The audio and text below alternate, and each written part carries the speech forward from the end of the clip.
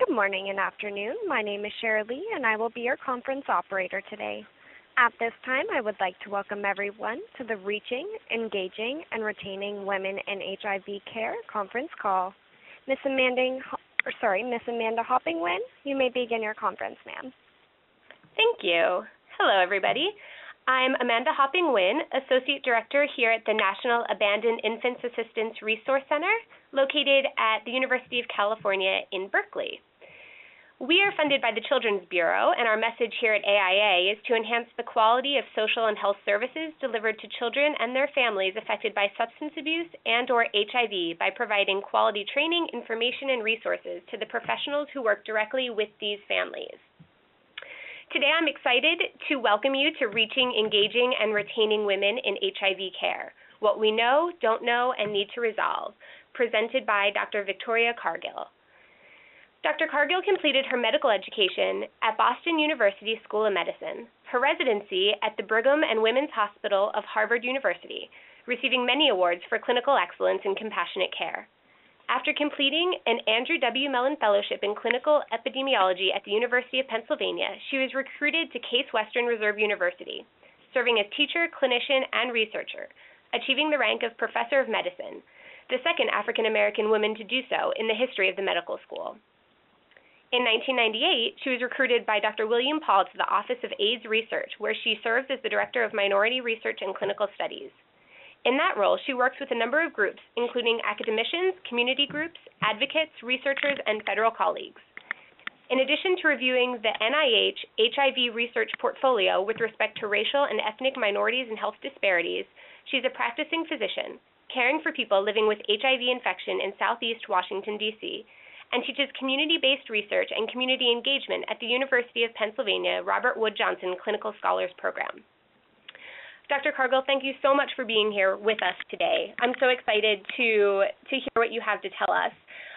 Just a few notes to webinar participants before we get started. At different moments during this presentation, we're going to open up all lines for discussion. At that point, you will be unmuted, but we'll give you a heads up before that happens.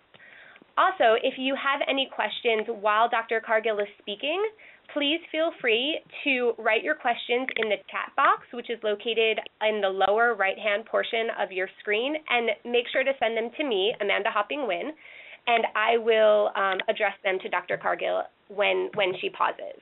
So with that, I'd like to turn the call over to Dr. Cargill. Well, good morning and good afternoon.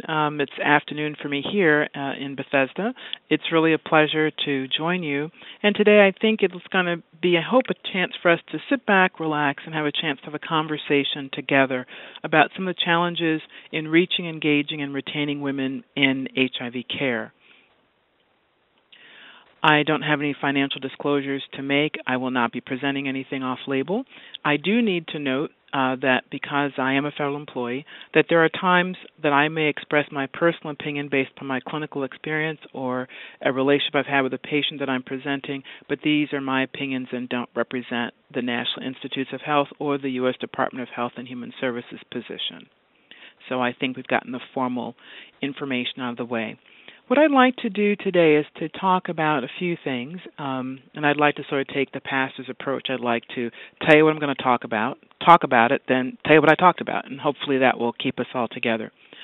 I'd like to discuss the barriers to reaching and engaging as well as retaining women in HIV treatment, to really begin to talk about some of these patterns of behavior that indicate treatment and care fatigue, which is increasing. Unfortunately, as we have more options, it seems people are also becoming more tired of being in care. To look at some of the data linking care and missing care that links this to HIV disease progression outcomes. To review and identify some evidence-based methods for retaining women in care, as well as where our gaps are in the knowledge base. And, of course, to tie this all together with some examples from the real world, which is what makes it the most relevant. So this picture is one that always brings me back to why I do what I do, and it's a rhetorical question, of course. Now that we have treatment, why aren't you in care? And this is a common source of frustration, I think, for providers, for front-line workers, that we have more available to us, and yet we see so much disease progression, morbidity, and in unfortunately some cases unnecessary mortality because people are not able to remain in care. Just some of the facts. About 1 in 139 women will be diagnosed with HIV infection, and if we look at particular subgroups, that's 1 in 32 black women or women of African descent, 1 in 106 Hispanic or Latino women. But I do want to draw your attention to Native women, and it's one of the reasons I think it's so important when we look at the HIV statistics, we don't just look at the case numbers, but we look at the rates. Because if we look at rates, those numbers are then standardized per 100,000 of the population, and it allows us to compare much more easily across population groups.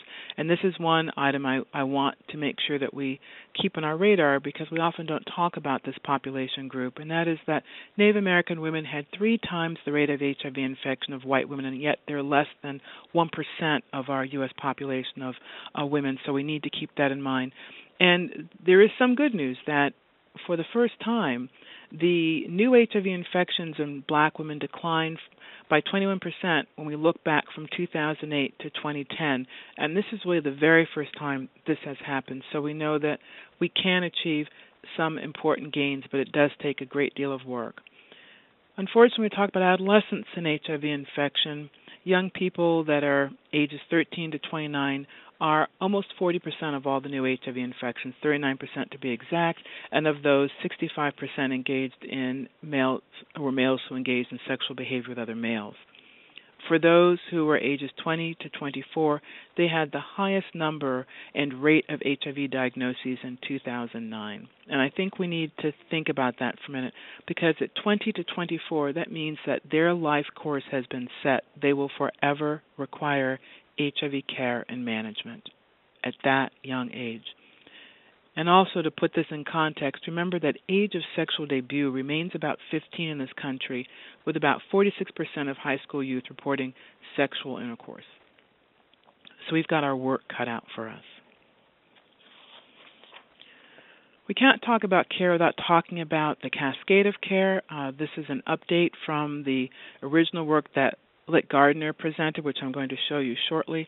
But in 2009, if we take a look at HIV care in the United States, there are approximately 1.148 million HIV-infected people living in the U.S. And of those, about 18%, or 207,000 roughly, were completely unaware of their HIV diagnosis. This is an estimate. Overall, it is estimated that about 37% of individuals are retained in care, and I'll come back to why I bolded that and put an asterisk in a minute. And of all the U.S. HIV-infected individuals, looking at a number of different surveillance studies, about a quarter of them achieved viral suppression, meaning that their viral loads were below the limits of detection. And the highest rates of retention in care and in viral replication suppression were actually in female injection drug users and heterosexuals. Now let's unpack this slide for a minute. We know that roughly 18 to 20% of people are completely unaware of their HIV diagnosis, and this is based upon studies of people who end up coming into care in retrospective examinations. But let's now look at that 37% who are retained in care. Before we get very excited about that, please remember that for the purpose of Hall's study, and the citation is at the bottom, they define being retained in care as coming in for care at least one time in a year. And I think many of us who provide HIV care would not think that showing up one time in a calendar year for care would be sufficient care. But for the purposes of their study, that's how they defined it. And the second is to take a look at that very last bullet, that the highest rates of retention and viral replication suppression were in female injection drug users and heterosexuals. And I point that out because, unfortunately, we still hear practitioners saying that they will withhold treatment from people who use drugs because they insist first that they get their lives together. I don't mean to imply that people who engage in drug use behavior do not have chaotic lives, but that does not mean it's a blanket generalization. And I know in my own practice, some of my most together patients are patients who have very busy lives but also manage their drug use. So I just point that out as we have written in the treatment guidelines. Simply being an injection drug user is not reason for withholding care, and I think this Hall's data helps support that. So this is Litt Gardner's spectrum of HIV care and engagement that he's become known for, and really the course that people walk through. They first start out at the left side of the slide being HIV unaware. There's a subset that then are aware, but they have either chosen to not be in care or have felt that they don't really wish to have care in their life at that point in time. From that, you have some who then do get some medical care, but they're not consistently in care. It's more episodic, often related to a discrete episode of a problem. Then there are those who enter care, but then they drop out of care. There are those who clearly choose to engage only in episodic care, and then finally those who are fully engaged in care. And so that really is a spectrum, and how do we move people through that or bypass some of these steps and hopefully engage them fully from the outset. So why would we even care about this engagement in care? Because there are benefits clearly to being in care. Michael Mugavero and his colleagues at UAB have demonstrated very clearly that being in care is associated, it's sort of a no-brainer, but unfortunately some of these things we have to look at large data sets to say, see, this really does make a point, that there is increased immune competence, and they assess this by measuring the higher CD4 count, as well as much better viral suppression and a marked reduction in disease progression if the linkage to care is made early in the disease course.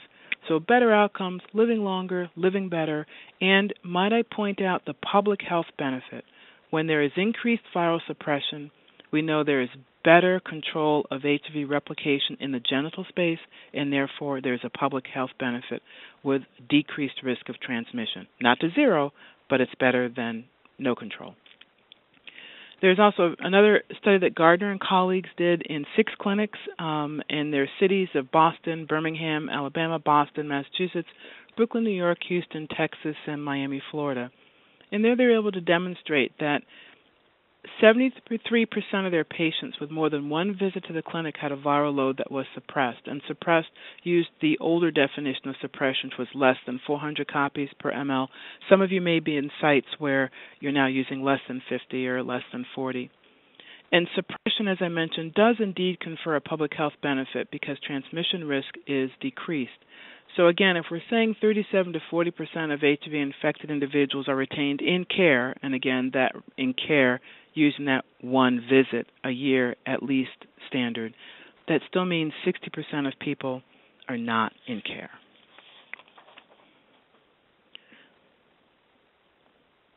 So it would be important to know what predicts people either linking late to care or, as we'll talk later on, just not linking at all.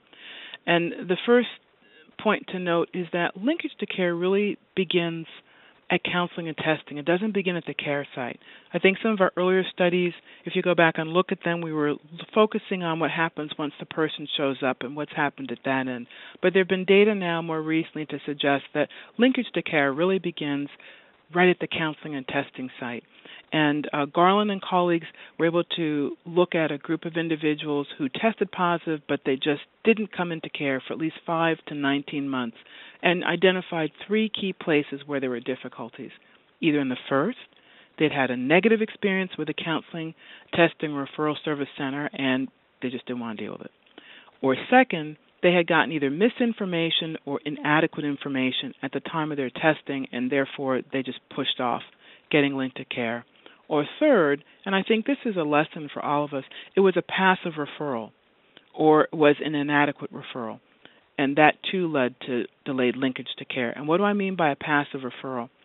You can go to this clinic down the street here, I think their name is such and so. Or, yeah, let me write this name down for you, and you can give that, go try there, or go give that a call. That has not worked well. So now what are some of these barriers? Let's break this down a little further, looking at reaching and engaging women in HIV care. Let's first look at the obvious ones. Obviously, HIV infection doesn't occur alone, or as I tell the medical students, and I had one student in particular who said, I just don't understand why people would want to come to this clinic. And I had to remind her, I don't know anybody that gets up in the morning and says, I have nothing else to do today. I think I'll go out and get HIV infection. It occurs in the context of people's lives. And so HIV occurs in a number of contexts, whether it's individuals who are financially comfortable, but often, and more often than not, people who have experienced a number of difficulties. And bring that past with them into this experience, whether it be poverty or these extremism people who go to these funerals and carry on in such a way, or discrimination, or this sign which was a picture taken by a colleague of mine, a church in the South, and I don't know if you can see it clearly, but it says, "Tsunami, AIDS, War. Do you hear me now, God?" And then underneath it says, "Welcome." And I don't know about you, but I think if I were traveling somewhere and feeling the need to try and go someplace for spiritual solace because I was wrestling with my HIV infection, I doubt that I'd put the blinker on to turn in there. So what are some of the factors that impact people presenting for care, particularly women presenting for care? And please note that these are really only at two levels. There are multiple levels. There's also community-level factors and societal or familial level factors, which I'll touch on at the end of this slide. So there can be individual level reasons that people either don't present for care, or that certainly figures into what one of my patients called her disclosure and care-seeking calculus, which I thought was a very creative way to talk about that. And these have been looked at again and again, particularly by experienced investigators like Valverde. Fear of disclosure. If I go for care, I have to tell somebody. As one person told me that I took care of early on in his course, he said, "You knowing that I have HIV infection is one person too many." People don't trust the medical system. Many of our patients already come from marginalized groups or individuals who have had poor experience with the system, and that was when they were feeling in some sort of control. Now they have yet one more factor which already gives them a certain amount of discomfort, shame, fear, mistrust, and being much more vulnerable, and then to have to go back into that system. Shame. I might have to tell you what I've done. I may have issues around that. Why do I have to talk about this? Or just simply, I've got 400 things on my list today, and getting HIV care is not number 1 to 300, a lack of motivation. There are system-level issues. It's difficult to navigate the health system for many people. It's difficult for me. I have a child that has a serious illness, and I can't tell you how much I've struggled. And I'm a provider and knew the individuals involved in his care, and it was still difficult. So it's even more difficult for people who are mistrustful or may not have engaged the system very much. Often an HIV diagnosis may come in the context of a contact with the criminal justice system and having to navigate that system as well as HIV infection. Not having health insurance or having other financial constraints all can impact upon women's decision-making around getting care. And then there are also community-level factors. In my community, there may be, as an example, someone may say, for women in my community, we don't share these things outside of the family, so I cannot go and seek care. Or this might get back to my family and I bring shame or disgrace to them or to myself. There may be familial level issues, and we'll get to this a little bit later on, or partner level issues. If I go and do this, then I've got to go talk to my partner, and there's an underlying theme of some violence going on between us, and I don't wish to bring this up anymore. So there are a number of things that can negatively impact presentation for care. And yet there's also additional barriers that are superimposed upon this. For example, poverty, and it's been demonstrated that HIV-positive patients were more likely to seek preventive dental care if they took the financial barriers away, or if clients were more satisfied with their care, they were more likely to return and engage in care. For that last one, let me point out that was true in subsequent studies, regardless of the economic status of the client, but it was much more heavily weighted for patients that were racial and ethnic minority. If they were satisfied with the care, felt the provider engaged with them, they were more likely to return. And that superseded knowledge that the provider was, quote, an expert. It's not just on the women's side, the patient side. There are provider issues. There have been several studies of primary care providers demonstrating that some didn't test because they were afraid they would then have to respond to a positive test result. The CDC has tried to address this by providing seminars and engagement tools for providers to help them feel comfortable providing an answer to a test result, but this has been demonstrated to be an issue.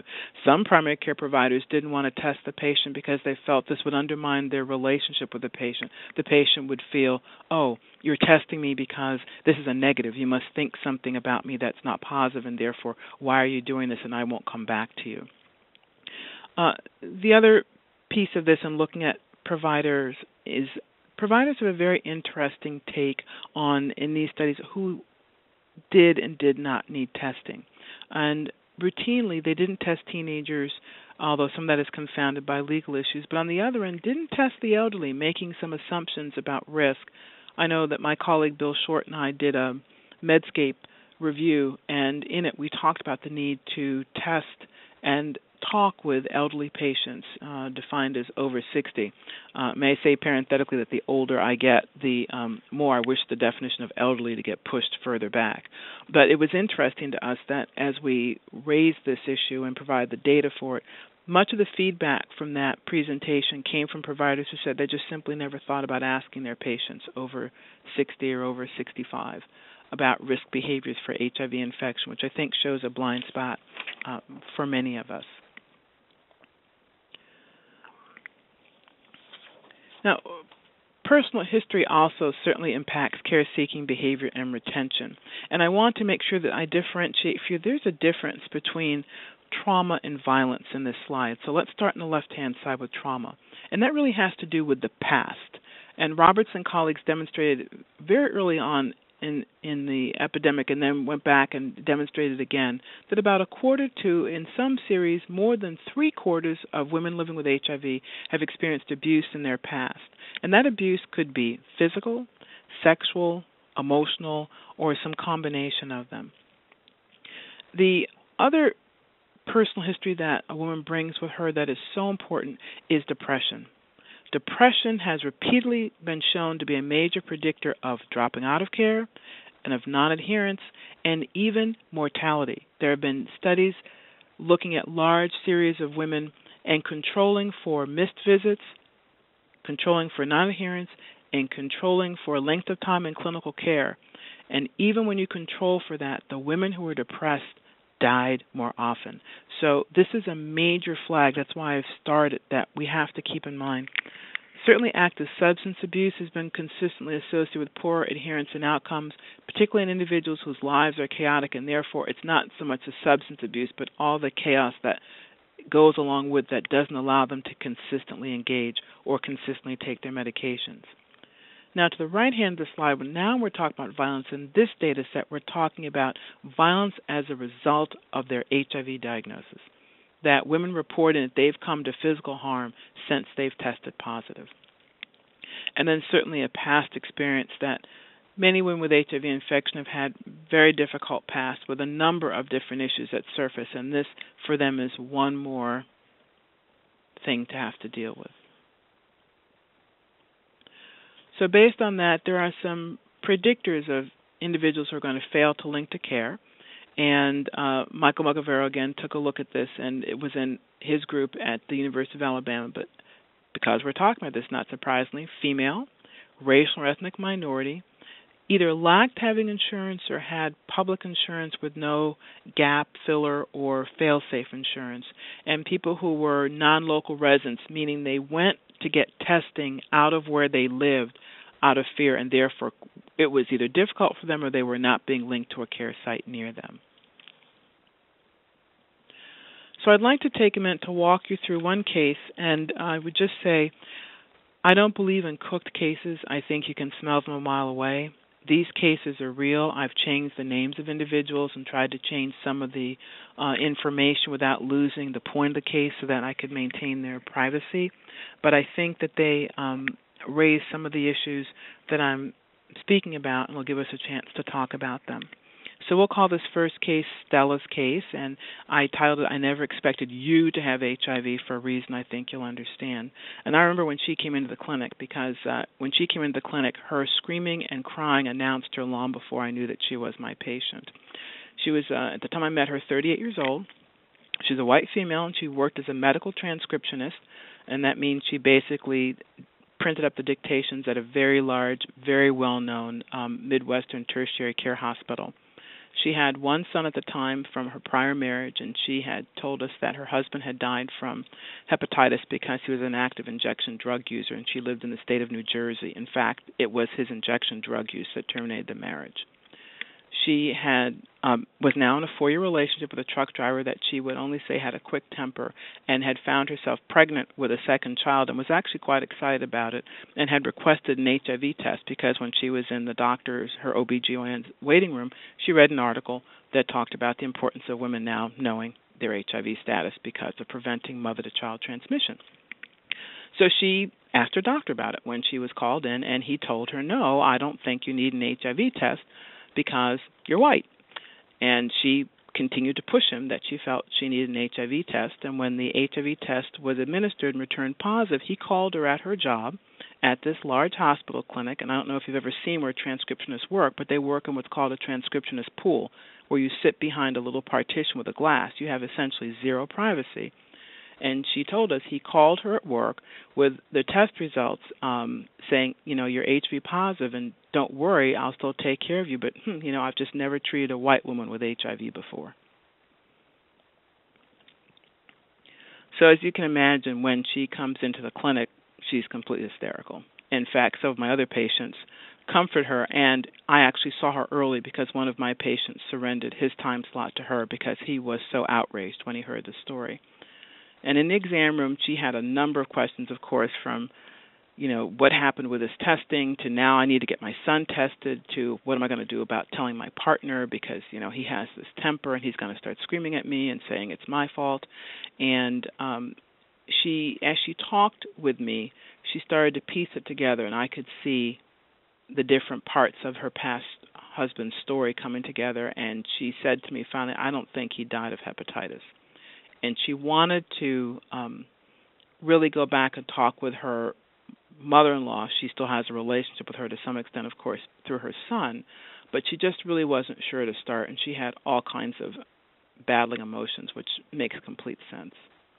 So here's one for you. What do you think is the main reason for her unwillingness to confront her former mother-in-law? Do you think it was fear, stigma, shame, or maybe all the above? And if we could unmute the line so people could let me know what they're thinking about this case, that would be terrific. So does anyone want to volunteer what they think is going on with Stella? Can I just confirm that we have unmuted the lines? All lines are unmuted now. If you'd like to mute your line, please do so by pressing *6. Thank you. Sure, I would like to take a stab at it. Sure, thanks. I think it's all of the above. That's right. Who else agrees? I do. Yeah. I do. Sorry, was it Sure. all of the above? Yeah. All of the above. Excellent. Yes, all of the above. Great. Now, can I just take a minute here? What are people's reaction to what her physician did? I think it was heartless, inconsiderate, and biased. Exactly. Anyone else? Because it does not, HIV/AIDS is not color specific. Unfortunately, everyone is open up to it. In my opinion, this is Debbie Rock. I somewhat want to use the word ignorant. I think he was innocently ignorant of how to address her or confidentiality, just for the very reasons that he said. He's never done it before. It's sad, but that's exactly what happened. Right. Anyone else? Well, let me just tell you before we go on to the slide what happened. I tend to agree with you. I had a conversation with this gentleman.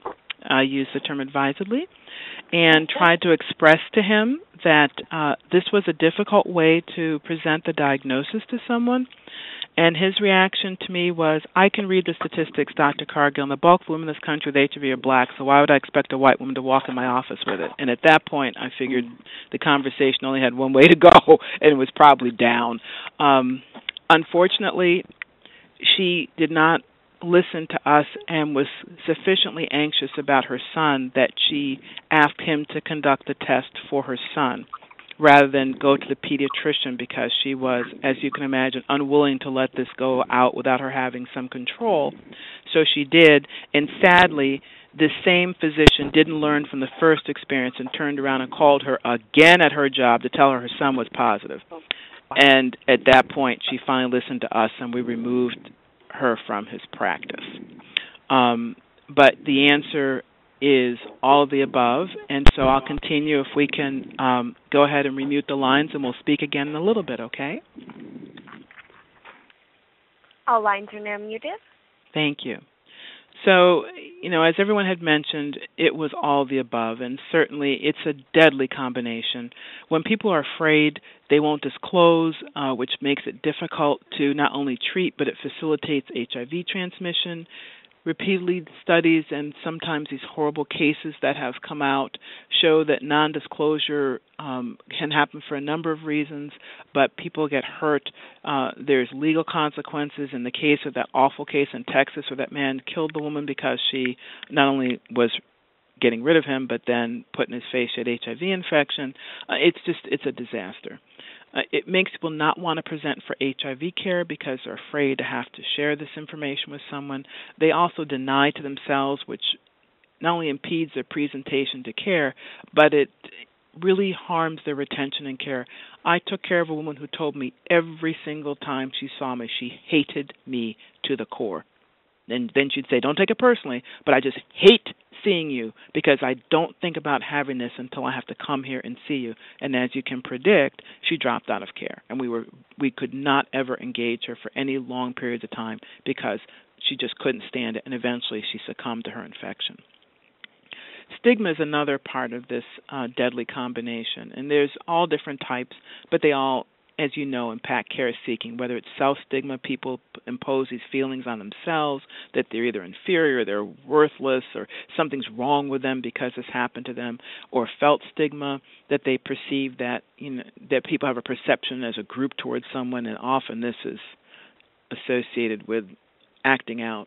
And then enacted stigma, where there's an action which is fueled by stigma that's discriminatory. And when my brother-in-law unfortunately acquired his HIV infection, I was appalled that my mother-in-law, when she had a large Thanksgiving dinner, called herself being gracious, but she made a point that he was the only one who got the paper plate, thus outing him to everybody. So in the end, the type of stigma really is irrelevant. The outcome is the same, and they lead to shame, and shame interferes with consistent care. And even the UN has come to recognize this. General Ban Ki-moon has been quoted as saying, and you can see it there, I'm not going to read it for you, but the points are that it is really a huge barrier to public action. It's the reason why so many people put off getting care, and the reason why the epidemic continues to devastate societies around the world. We don't have a corner on the stigma market, and neither does anyone else.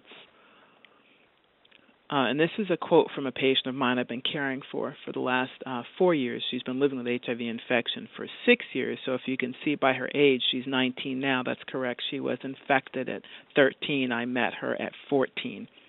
You don't have to hit me to wound me. Your look, your manner, the way you speak to me, it already tells me if you have judged me or not. And in the case for this young woman, she was heavily stigmatized enough that she was homeschooled. Now, there's another phenomenon that impacts women, and something that you will not see published yet in the literature, but is well recognized. I'm sure you're seeing it yourselves, and that's something we call treatment fatigue. Treatment fatigue has been happening for some time across the United States, and I would dare say across resource-rich areas that have HIV care, such as Canada, Europe. This has been discussed at a number of Women's Research Institute retreats where providers gathered from a number of cities. I was present at 2 of them, but I heard from my colleagues in Boston, Philadelphia, Chicago, New York, Miami. We all reported the same thing. And these tend to be women. They don't have to be, but often are between the ages of 20 to 40 who just appear to give up on care. It's not been well documented yet. Certainly it's not something you could do a randomized trial on, but it appears to be widespread and linked to a number of factors. And let's just talk through some of these, because these women usually have children. They often have a history of chaotic lives, and there are some behavior patterns that as we talk together, we all are seeing in women who have this treatment fatigue, their children are often in the care of a relative, usually the child's grandmother or their mother, or often at the request of child care services because there's been a problem. Women have a current or a prior history of substance abuse, partner abuse, a mental health disorder, or all of these. They've had intermittent linkage to health care despite a series of interventions which have been increasingly aggressive to get them into care and to hold them into care. Repeated issues with non-adherence, which in and by itself is not enough, but accompanied by the expressions of frustration with HIV treatment, such as, I'm tired of having this, I'm sick of coming here. And when we were talking about this as a group and we were ticking off these things, one of my colleagues who works at Johns Hopkins said to me, "Oh, you forgot the big one. No one will miss me when I'm gone." And we all nodded, recognizing that that's a very common expression of fatalism in these women. So let me show you how this plays out in another case. And again, this is another patient of mine. And this is actually a young woman who's a nursing assistant. So she does have some healthcare knowledge. And I raise that because I want to not allow us to go down the road of, well, if they had healthcare information, maybe they wouldn't act this way. No, this is past information. It's where people live, unfortunately. So Aisha was 27 at the time I first encountered her, and she tested positive back in 1996. She is a nursing assistant. She actually comes to clinic, interestingly, all the time, straight from work in her nursing scrubs. She has been really difficult to retain in care. She's been in and out of care since 1996. She lost custody of all of her children due to drug use, mainly her drug use, and she had some aberrant behavior that raised concerns of child neglect. I'll also point out that she had 4 children, but she lost one child to crib death. That was a child that she learned her HIV status when she went to get prenatal care. She had a set of twins after that. One child, the male child of those twins, and these twins were, by the way, born seronegative, but that child died of sickle cell crisis. And then she had a subsequent child. And by that point, she was demonstrating such aberrant behavior. I'm not sure that any of us wouldn't have aberrant behavior, that kind of awful history. And so at delivery, that child was removed and placed with her mother. She was diagnosed with schizoaffective disorder and placed on antipsychotic Haldol, but she never returned for follow-up mental health care, and as it turns out, she never took the medicines. She did come into clinic a couple of times for some asthma management issues, and it was noted that she was not adherent to medicine. It was a long conversation we had, and she expressed a willingness to try a new combination regimen. But she also had some concerns about taking her medicine because she had a new boyfriend. She didn't want her new boyfriend to know about her HIV diagnosis. So now we have some more time to talk through this one. What are your next steps, or maybe at least some of them? Would you, A, engage the patient about her relationship to learn more about its dynamics, including, is there any violence going on here? B, talk with her about her thoughts on HIV medications and some perceptions of how they work or don't work. Assess her mental health, since we know that she's had a history of some hallucinations and then the diagnosis was changed to a schizoaffective disorder. Sounds like that might be questionable because she was given an antipsychotic. And or D, identify other supports in her network. Do all of it or do something else entirely. So if we could unmute the phones again so people have a chance to talk about this case, that'd be great. All lines are now unmuted. Thank you. Some thoughts?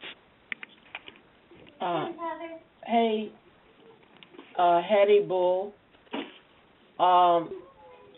I really think that it would be helpful for her if all of the steps that are listed were utilized during her care.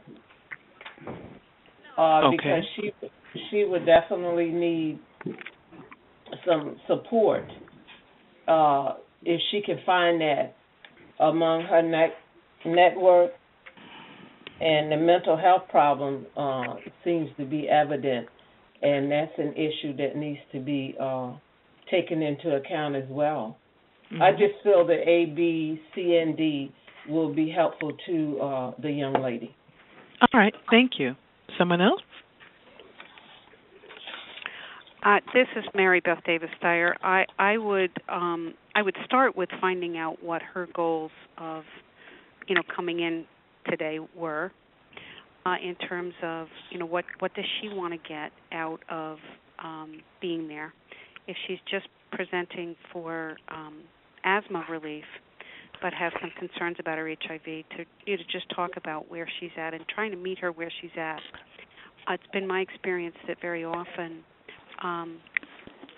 clients feel overwhelmed with a routine of all the things we want to talk to them about that are important, but that we're not pacing at their level, and they leave overwhelmed, and that can cause them to not come back, rather than really just kind of taking our time and pacing with their pace to see, yes, addressing those things in its time. Well, let me just go back to the slide. She came in for asthma management, and I made a note of the fact because our charts flagged not adherence, and that began our conversation. Katrina, I see you have your hand up. Is that correct? Am I reading this right? No, I didn't do that. Okay, sorry. I'm not able to really talk because I'm in the office, and I'm not able to talk, so I'm sorry. That's fine. I just didn't want to ignore someone who was trying to get my attention. Okay, thank you. Anyone else? Okay, well, you've all made great points, and I completely agree that we sometimes just come at people full gun blasters. It's like HIV is on our list, but it's not the first thing on theirs, and so we have to slow down. I think that was so well said, and back up. On the other hand, I can also understand there's some pressures. This young woman, when she showed up, her chart was flagged for not only non-adherence, but as she talked to me, I could see she had thrush, so I felt I really had some pressure to get the discussion moving. So I'm going to go ahead and go forward. If we can mute the lines again, please.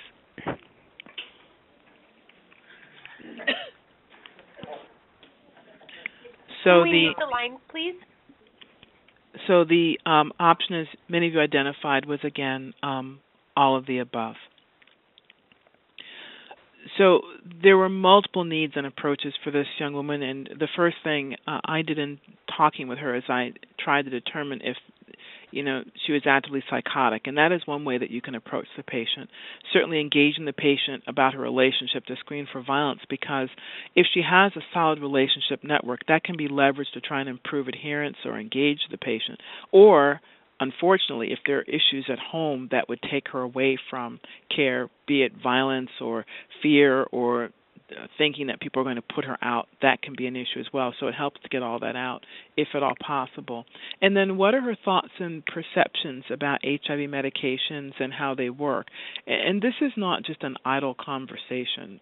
It's because depending upon how women perceive and our patients perceive their medicines and how they're going to work, that can influence a number of things, from how they're going to take them to, unfortunately, there have been some demonstrations that if there's a belief that taking antiretroviral therapy, the ART, can reduce HIV transmission, and the person also is not that concerned about unsafe behavior to begin with, then the risk of high-risk behavior goes up.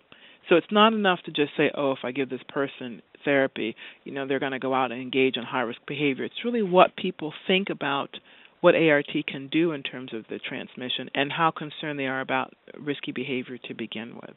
But that combination can be problematic. So when I saw her, I did talk not only with her, but she came with her mother, which was very helpful. And she was clearly not psychotic, but she clearly did have a number of pressing mental health issues. She had not disclosed this information to the partner.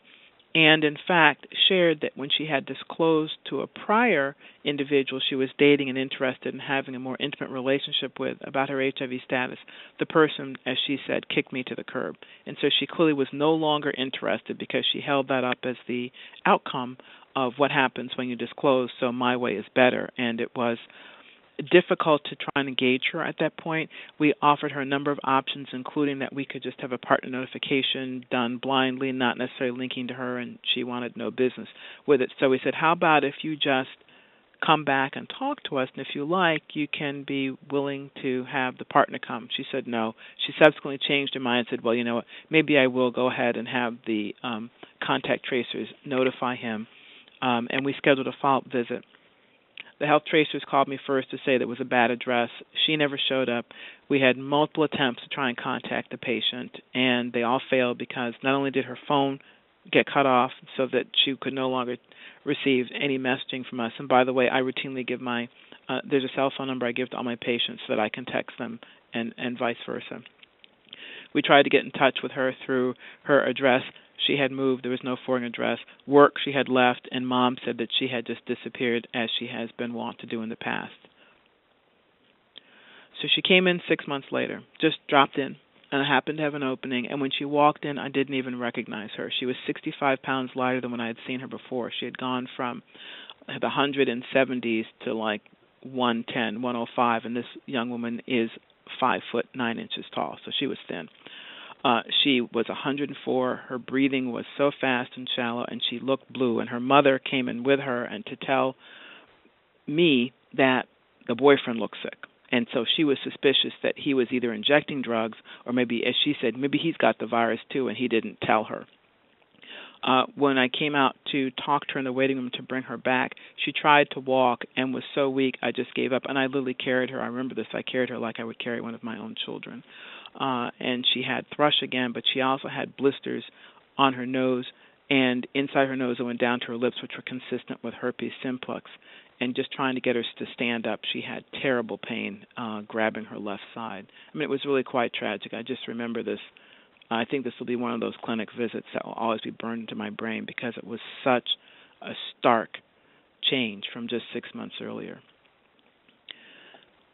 So that brings us to talk a little bit about disease progression and superinfection. HIV superinfection is not new. It was first reported by Rick Hecht and colleagues about 15 years ago in San Francisco when he first documented this occurring in one of his male HIV-infected patients. Since that time, there have been multiple reports of superinfection occurring in a number of settings, and it really requires the suspicion that this could be happening. But here are some clues. The person may have been doing well, and then there's an unexplained clinical crash. They seem to be deteriorating. They were well controlled on their antiretrovirals before, and it can't be just quickly checked off to, oh, they're not taking their pills, or, oh, they blew us off from care. And there's no underlying opportunistic infection like Candida or yeast of the esophagus or cytomegalovirus of the brain that can be explained. And in this patient, who, by the way, I had to admit to the hospital, and she had both pneumocystis carinii pneumonia or AIDS pneumonia, PCP. She had Mycobacterium avium complex, or MAC, which indicates that her immune system, I would have guessed before I even saw her labs. Her CD4 count had gone from 180 when I last saw her to 0. And, in fact, when I had the blood work done, her blood resistance profile for her HIV showed a tremendous shift, so that things that she was sensitive to before now are completely gone.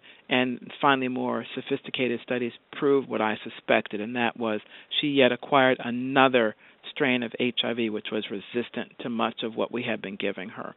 So that, and it was subsequently determined that her boyfriend was also infected. Now, the irony in all of this is that superinfection has been looked at in women. And so if we just look at women and how their immune responses change, they seem to broaden their immune response to this new invader of HIV-1, if you will, and have a kind of boosted response. But unfortunately, this doesn't do anything in terms of preventing disease progression. It's just sort of an interesting finding along the way. But they continue to progress, just as others were who are now battling 2 different strains of HIV infection.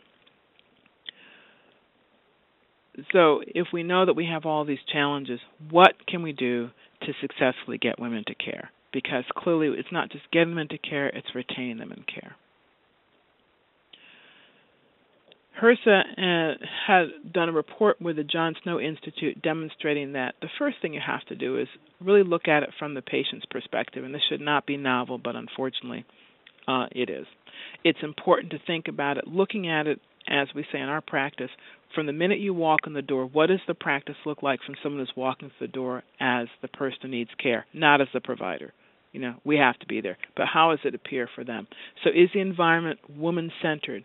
Is it responsive, meaning that there can be some flexibility in the hours? Is there child care on site? Is there a multidisciplinary team? So it's not that paper referral or passive referral I referred to earlier. But if there's food insecurity, fine. In our practice, Tanisha is down the hall. We can get you plugged in. If it turns out that someone's having difficulties with housing, there's a person there on site that can help with that. Using peer educators and peer navigators as paid and valuable members of the team is often quite helpful, especially navigators to help work that healthcare system and coordination between medical and social service support teams. And as I said, again, health system navigation, because it is difficult. I can think of one patient that presented to the emergency room with a huge mass in her neck, and someone didn't have a problem sticking a needle in it to biopsy at 2 o'clock in the morning, but no one could seem to find the time to return her phone calls to give her the information, or she was passed from one person to another. I'm the healthcare provider and chose to take this on and help her, and it took me an hour to get to the bottom of it, and still I didn't get sufficient information, so it can be terribly frustrating. Certainly facilitating linkage and retention to care is going to be important, and Litt Gardner was the one who did the continuum of care I showed you early on, has come back around and demonstrated that it's the act of referring to care that makes a huge difference, such as linking into care a specific name, a specific date, a specific time, an active case management referral, or actually going with the person in cases where that's possible, or having someone that can navigate and attend with them to make sure that they can get to care. Now, HRSA had what they have, their special projects of national significance study that showed that if you are accompanied by the tester who made the appointment, that even worked even better, but not everyone is set up to do that, and I recognize that. So the other side of it is then what happens if people don't follow up or they miss their visits? And this was, again, Hall's abstract. It's not yet a published paper. I'll be waiting to see if this meets peer review standards, but this was done in several cities, including New York. And it was interesting to see that about a third of those people who were thought to have dropped out did return to care after they had gotten contacted again. So I think, to me, the moral of that story is then let's make sure that even though someone drops out, we continue to go after them, because there may be other issues going on with them that have prevented them from coming into care. And I think this last bullet really spoke to me, that the biggest reason that people didn't come back was because they felt good. And this will always be our challenge, I think, with HIV infection. I like the analogy that we have used many times, that people have HIV infection have a bucket full of sand, but there's a hole in the bottom of it. And so as you walk around in the beginning, you don't notice because the sand still looks pretty high, but when it starts to really fall through, then it gets their attention. But unfortunately, at that point, people feel bad. So when someone already feels okay, the motivation for getting into care has to be pitched differently than just quote-unquote disease control, and that's where I think we have to be creative. Some other things that will facilitate linking women and retaining them in care is having culturally competent and female-friendly care, which means that many women with HIV infection already have a past of experiences that have not been pleasant, to say the least. And so if you've already experienced a certain amount of discrimination or racism or difficulty in the care, you just expect it to get worse. And so having respectful care that can either ease that fear and preferably promote a bond with the providers, that clearly impacts return to care. And again, it was demonstrated not just in women, but particularly in racial and ethnic populations. If they felt they had established a bond with the provider and that they were more to the provider than just a patient, that the provider really got that they had a number of things going on in their life and were at least respectful of that, people are much more likely to return to care. Dr. Cargill, can I jump in for just a moment? We had a question that was typed in, and I think now would be a good time to ask it since we're talking about cultural competency. Mm-hmm. Katrina Wauer has asked, why do you think that Native American women are at such a high risk for HIV? Okay. I think there are a number of reasons that contribute to, I'm not sure I would say high risk, but their rates are high. And the rates, I think, are high for a couple of reasons, one of which is that Native women are exposed at risk because they're both on, my understanding is, and off reservation. Secondly, it's the same thing that drives risk in other women's groups, racial groups, and that is exposure to other sexually transmitted pathogens. And the third is it's a lot of this being able to access care, being comfortable in care. Can you disclose in care? What does care mean to you? I don't think, and again, I'm taking off my NIH hat, so I'm allergic to being unemployed, but I'll take off my NIH cap and put on my provider hat. I think that we have not been as responsive and attentive as we could be to what the unique constructs are that Native women need, and when you don't tend to that, this is what happens. Thank you. Okay. The second point is ongoing screening for intimate partner violence or other violence or mental health and substance use is absolutely essential. And a little bit further on the talk, I'm going to give you some quick tools. Many of you probably already have them that will allow you to do this. But screening still has to be done using tools that are appropriate. And then screening for violence certainly has to be done on an ongoing basis because the person's circumstances can change. And I do have 3 quick questions that have been shown to have a sensitivity in excess of 67% and a specificity, I believe, in excess of 80% that are good to pick up concerns about intimate partner violence. I have a patient, for example, that was in a stable relationship for many years. Her care was quite good, and she was excellent about keeping her appointments. And then she began to fall off the map. Initially, she said work was difficult and things were changing. I knew there were some issues with her mother. But the long and the short of it is that finally it all came to a head when I got a phone call from George Washington Hospital because she was being beaten by her partner.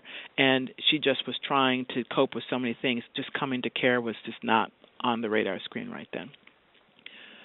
So that brings us to some quick screening for domestic violence, and of course we would not ask these questions in the presence of the alleged or suspected abuser. But again, these 3 questions, and this has been published by Feldhaus, and there's been an update, have a 65% sensitivity, but the nice thing is the specificity, 84%, and they are basically these 3. Have you been hit, kicked, punched, or otherwise hurt by someone within the past year, and if so, by whom? Do you feel safe in your current relationship? Is there a partner from a previous relationship who is making you feel unsafe now? I will tell you that I don't ask them in this order. My first question is always, do you feel safe in your current relationship/situation? I start there. Because I don't want to start out with that first question because it almost presumes I'm expecting that that's what's going on. And to me, it feels more comfortable. I think however people feel comfortable doing it is important, but I definitely always ask about feeling safe, and I ask every time, and then I come around to the being hit, kicked, or punched. I can also tell you that the importance of this has been raised such that there are a number of trainings for primary care providers managing HIV patients, and every single module that I've looked at that has to do with breaking the news and getting the patient to follow up includes a section on how to talk to the patient about are they at risk for intimate partner violence or experiencing intimate partner violence. Unfortunately, it doesn't end there because IPV has a lot of ripple effects. We know that children who witness it and are impacted by it, and those who perpetrate it are also afflicted. They're more likely to have addictions, mental health disorders, and commit suicide. It's estimated that about 1 in 4 women in the United States will experience some intimate partner violence in her lifetime. And just a reminder that abuse doesn't have to always be physical. It can be psychological. It can be economical. In Aisha, the patient that I presented to you, part of the reason for her weight loss was not just her illness, but her injection drug user boyfriend actually was not allowing her to access her food. He would actually physically prevent her from accessing food when he was present, and at one point took to putting a lock on the refrigerator to coerce her into providing him with her money that she was receiving as part of her disability from her mental health illness. People can be physically coerced. There can be appointments canceled. We had one patient whose diabetes was out of control, and it came out that her boyfriend was forcing her to eat these high-calorie foods by saying he would beat her children if she didn't do this. And it just all came out one day when she came into the hospital for ketoacidosis. Or sometimes the partner can just be there trying to, if you will, suck up to the provider and saying, well, she's really got these delusions and she's kind of ill and I've stayed to try and help her out, completely undermining the victim's credibility. So why don't we stop here and just take a little bit of time to chat. If we could unmute the phones for a minute to talk about a little bit about partner violence and just issues in the patient's backgrounds that preclude linking and coming into care. Because I see this, we're all providers here to talk through this a little bit more. Excuse me. All lines are open. Okay. This is Debbie Rock. I wanted to go back and make a point on about facilitating linkages and retention of women into care. Mm-hmm. I think all of these are wonderful points, but I think what could be added to it is the support groups that women need to find that are outside of the clinic setting sometimes, that they feel that they're in a safe environment where they can bond with other women. And not only that, bring to them that they do have life skills to talk about. That I think one of my clients said 98% of her time is not spent in a clinic, maybe only 2%, and the rest of it she needs to get back to living. And so having a facility or a safe environment that they can talk with others about how to go about doing that has been helpful. I think that's an absolutely excellent point, and you may be aware CDC has a number of evidence-based interventions, but some of those grew out of interventions that were developed around support groups, and there are also support groups that are an intervention designed just for women that are living with HIV infection, but you're absolutely right. Unfortunately, sometimes women have difficulty accessing that. It may not be available to them, or they may not be proximate to where they are. But I couldn't agree more that, and I would say when we talk about that support, it's also not just about managing their HIV infection and managing their lives, but also just about managing some of the complications that come along that, as providers, we might say, well, it goes in the mix, but for them it presents a new challenge. Like we have a group that we're trying to pull together for women who are trying to manage their diabetes, but it's not necessarily safe to walk in the neighborhood, but they've got to get some exercise, and who else is struggling with this? And it just opens up a lot of avenues for conversation. So I thank you for that, because I really think that's important. Someone else? Also, just as a reminder, if you want to mute your phone, you would press *6. Anyone else have comments to make about the role of other things in one's lives or about partner violence?